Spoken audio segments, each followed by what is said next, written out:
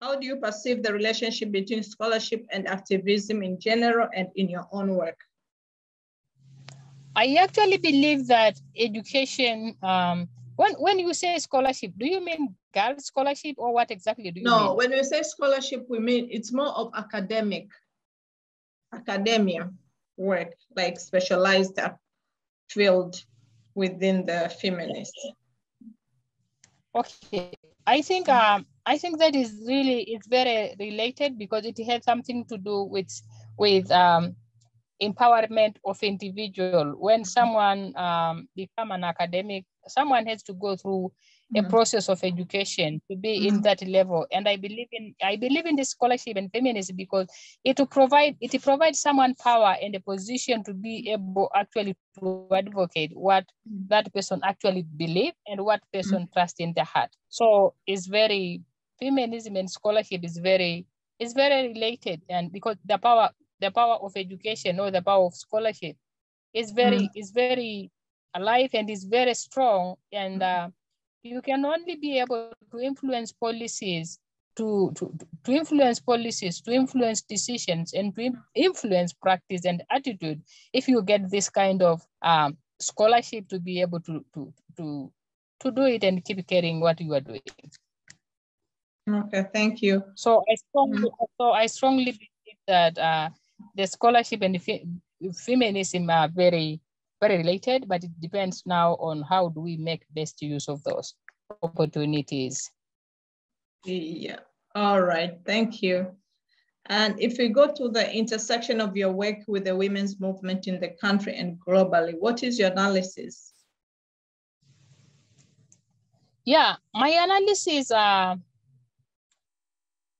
the feminism and advocacy for women's rights is very complex. It's a long time process. It's a long time transformational process, and is not like building a classroom. Is an empowering process which requires someone commitment, deep commitment, and it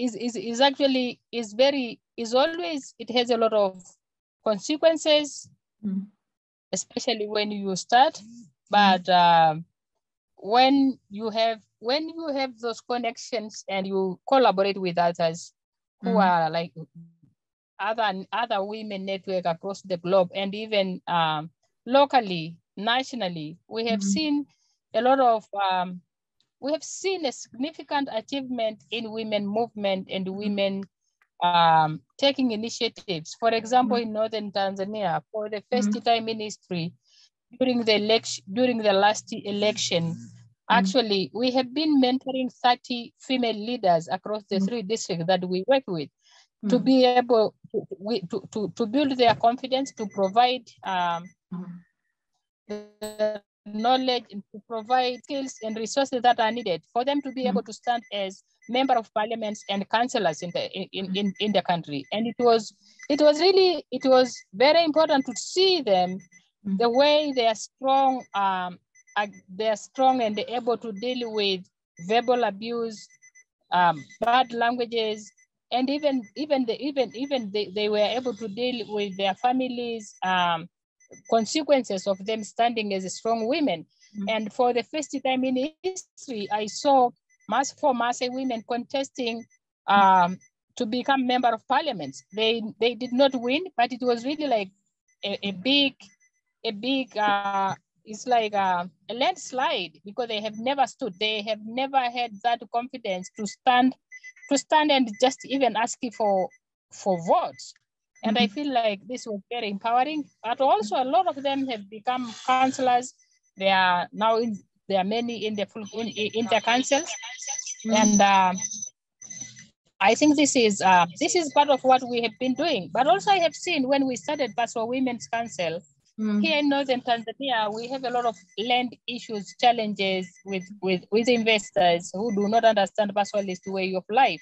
And we have been fighting with them. Sometimes you find us doing a lot of strategic litigations, doing community empowerment. But when we started, you hardly see any single woman in these meetings.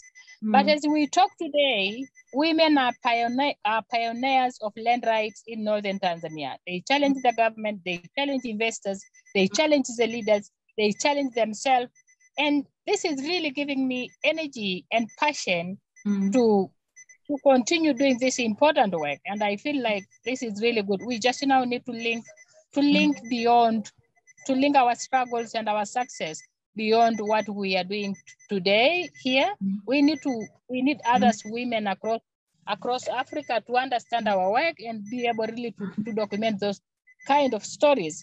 Yeah, and I think it's really important because when I was very, very young, I attended a meeting of 2,000 men, and I was only alone. We were only 2 women. And in the entire meeting, we were told to hold grass as a symbolic way of asking men to give you permission, like they're like God. And we said, no, we can't. We are just here. We don't talk, but we can only listen. But when I see today thousands and thousands of Maasai women confronting those with powers, those with political and money power, it gives me joy. And I just want this work to continue forever and ever.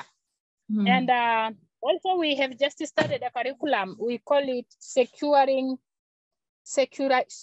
Community Future. The fundamental objective of this curriculum is really to have a very clear strategy and a very clear messages to the community who are the one who are holding these norms, to change them, their attitudes toward women property rights, toward women's education, toward women's land rights, and toward women's dignity in the society. And I have seen, and we have started a pilot project with 100 men and 100 women, and I can see a serious big dialogue starting from the community level all the way to the national level. And I think this is really, this is also really something which is important. We are, so I think movement, I believe in movement building, and I believe in a women network across the globe, that we have a story to tell and we have a lot of work to do, and we still have a lot of inequalities within our society and within the globe that we are operating in. Thank you so much, Maanda. And the last bit of this session will be connection to the international forms of activism and scholarship. Do you have any connection with activists, scholars, organizations in other countries? We have been working very closely with Global Fund for Women. They have been linking us with other women network in Kenya, and I think the work of Global Fund for Women, the stories that they write, the skills that they give to women, and the resources that they are directing specifically to women organizations, I think is really fundamental. So we have a very strong link with them, and other few groups who are funded by UN Women, and we are currently linked to African Women Leadership chapter in Tanzania under UN Women, and we meet a lot of young women and other women across Tanzania who are feminists, and so these are the people that we work with. Okay, can you tell us about your background, about your life? What is the central commitment in your life? What do you consider your most significant lifetime achievement professionally? I think, my background is that what motivated me to do this work is that when I grew up in a very patriotic society whereby women are facing double marginalization. When you are a girl, you are not superior. Always a boy is superior and enjoys a lot of opportunities. So when we started going to school, we were only 2 girls in our village, and there were over 30 boys. And when my sister or the other girl almost finishing primary school, she was forced badly to get married, and when she refused, she was beaten and made walk across the village so other women can witness her naked. And I was not able to help. My heart was burning. I wanted to help so deeply. I was so depressed. And I developed a critical understanding of inequalities at that young age. And I was very disturbed by this action because I could not help and I really wanted to help. And this is when I started really wanted to become a teacher in our village. And I started thinking, how do we as women create a new generation of Maasai women who have dignity, who have the right to stand and say no to injustice within the community and beyond. And when my turn came, I was supposed to get married and I refused. I ran away out of my family and I managed to escape and get education. And when I finished my university, I came back straight and worked with women. And we started with widows. We started rescuing a lot of girls who are going through the same process that I went through. And so we find ourselves, we were hated by the suitors-to-be, we were hated by the community, we were hated by their families, and this motivated me really to do what I'm doing today. And I am very proud, not only with the number of the girls that we have affected, but I am very proud more with the significant change of men's attitude towards women's rights and education.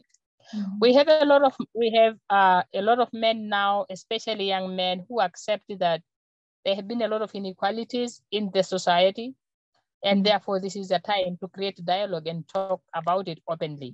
I am also very proud with the movement of women who have been coming together to address strategic issues that are affecting them as individuals and the society.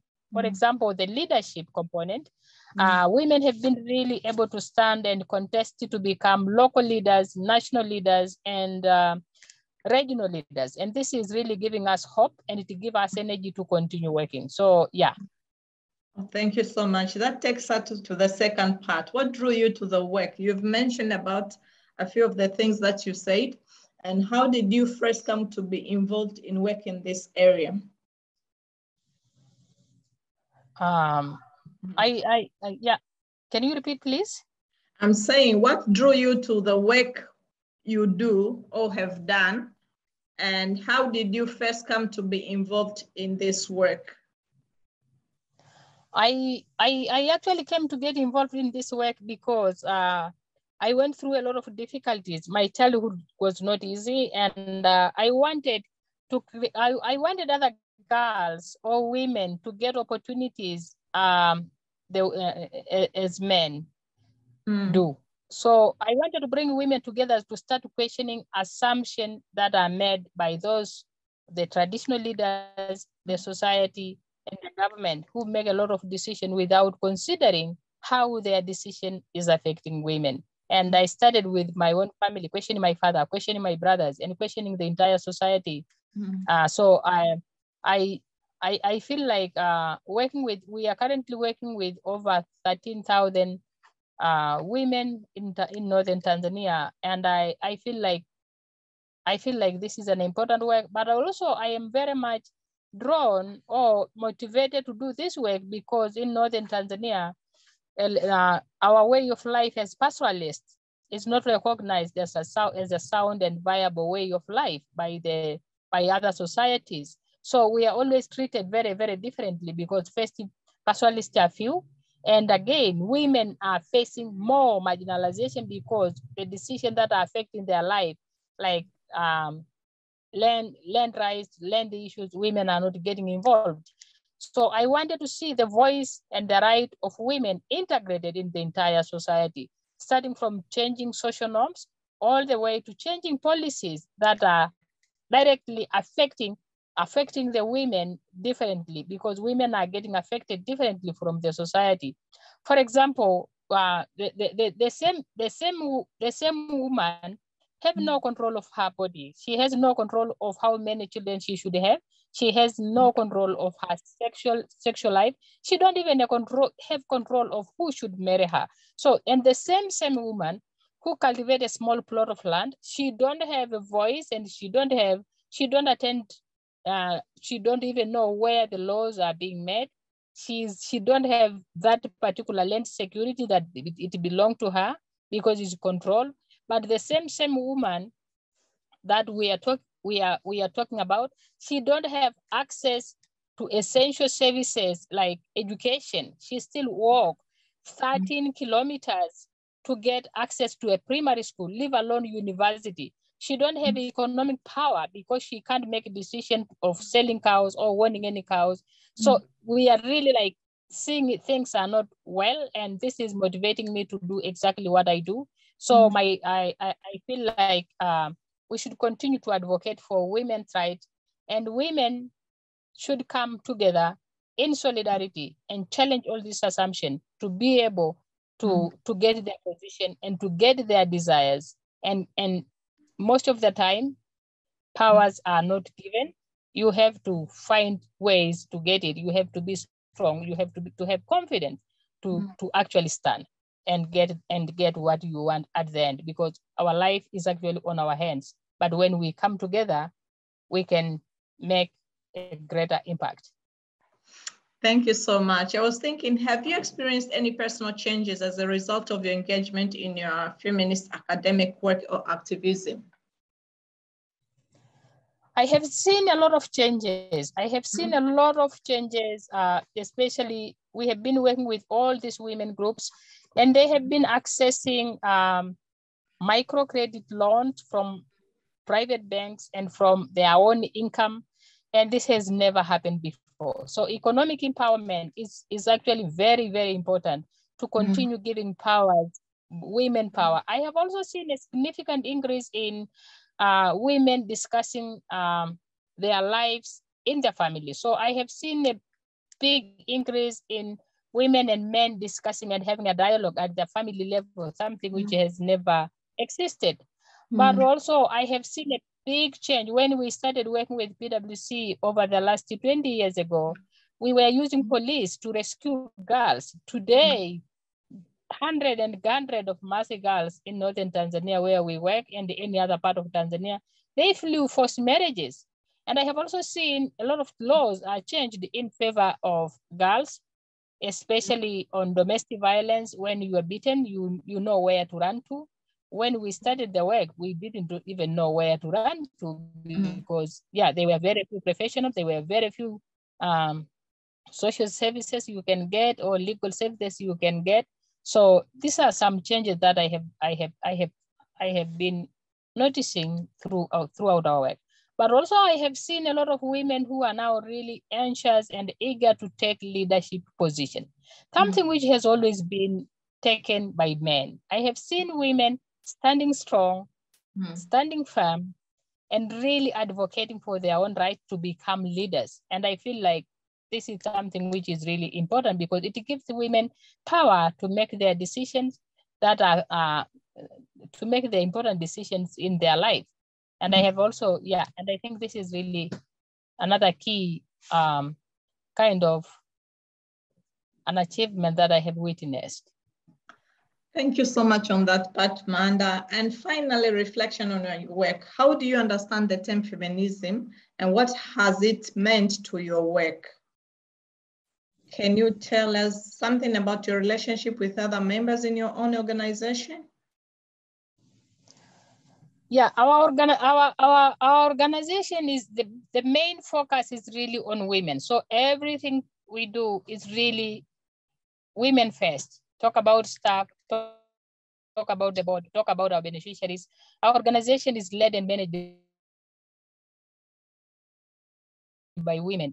We are a membership organization, and our members are only women, but we have 2 men on the board for specific purpose because they have specific skills. So yeah.